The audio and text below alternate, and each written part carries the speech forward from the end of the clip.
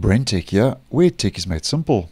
So we also have another browser update, and this time it's the Brave browser's turn to be updated for desktop, and that's to version 1.45, which is the latest stable release now. And also it's been upgraded to the latest Chromium platform, which the browser is based on, and that's Chrome version 107. Now, this latest update was made available on the 25th of October, and there's quite a lot going on. This is quite a major release, so I'm just going to highlight what I would consider to be the key highlights for you for the purpose of this video. Now, the first is that you could start seeing new prompts in the browser that will allow you to enable the blocking of cookie consent notices on the web. Now, this is a feature I did post on a little while back, and I'll leave a link in the description to that video. But just to do a very quick recap, if we just head to the settings menu, head over to Shields, scroll down to the bottom, content filtering, and yeah, in the filter lists, if we just type in cookie,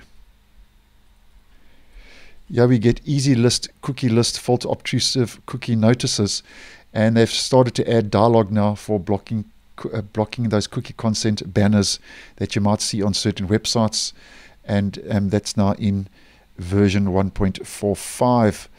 Now, another improvement for this latest release is that Brave Translate, which now is bundled in the browser, which was added in a previous version upgrade, can now, just as an example, it's been upgraded to translate from 15 to 108 languages now. So that's an improvement where Brave Translate, which, by the way, if you want to just enable the feature or disable the feature, if we just head back to settings and we go to languages, yeah, use Brave Translate. So that's received an upgrade from 15 to 108 new languages. So that's a nice improvement if you do use that feature on a regular basis.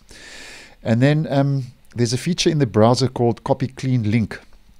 And just in a nutshell, basically, it's a privacy feature that allows you to copy only the relevant part of a site's address. And now if you right-click on the address bar, you'll see they've added Copy Clean Link to the right-click context menu for the address bar if you click on that address in the address bar.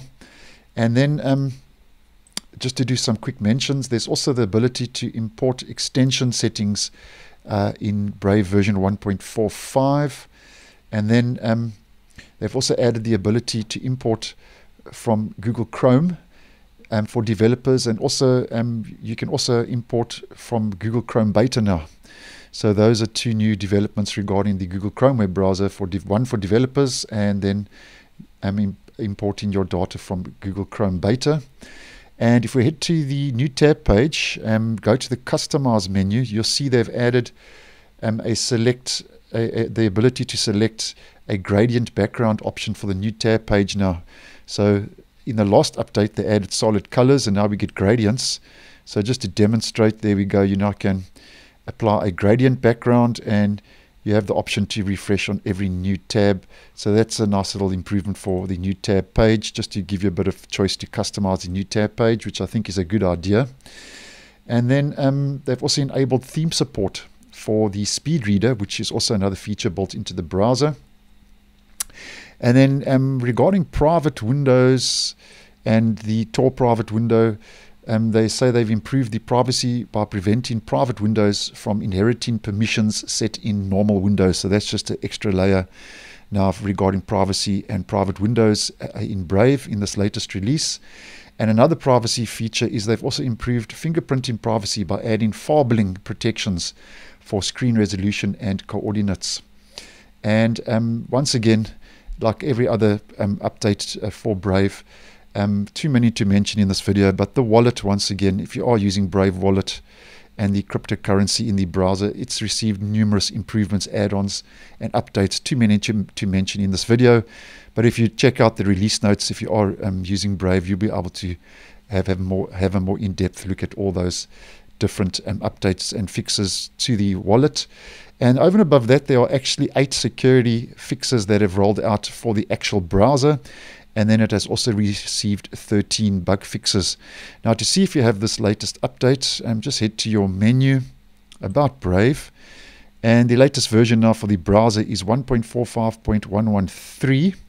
And if you are on Linux, by the way, according to the release notes, if you are using the browser on Linux only, that'll be the point release will be 114.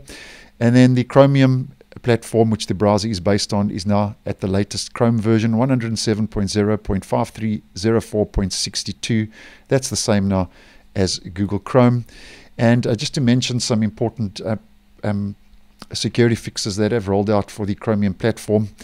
There were 14 security fixes that were made available in Chrome version 107.